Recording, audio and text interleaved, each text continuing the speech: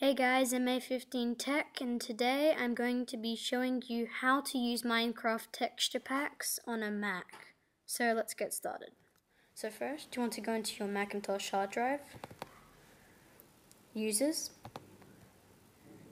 your house, then you want to go into your library, Application Support, and scroll all the way down until you find the Minecraft folder. Then, in here, you should have bin, resources, saves, and texture packs. We'll be using the texture packs folder for this tutorial. Now, open it up. If you've never put any texture packs in here before, this folder should be blank. But, I have put in a Painterly Plaque texture pack, which is in the format of a zip. Now, all texture packs in this folder have to be zipped. Otherwise, it won't work and it won't come up on Minecraft. Also, whenever you download a texture pack, make sure it comes zipped, because ones that don't come zipped, I've had a couple problems with them, so just make sure they come zipped. So all you have to do is just grab it and drag it in.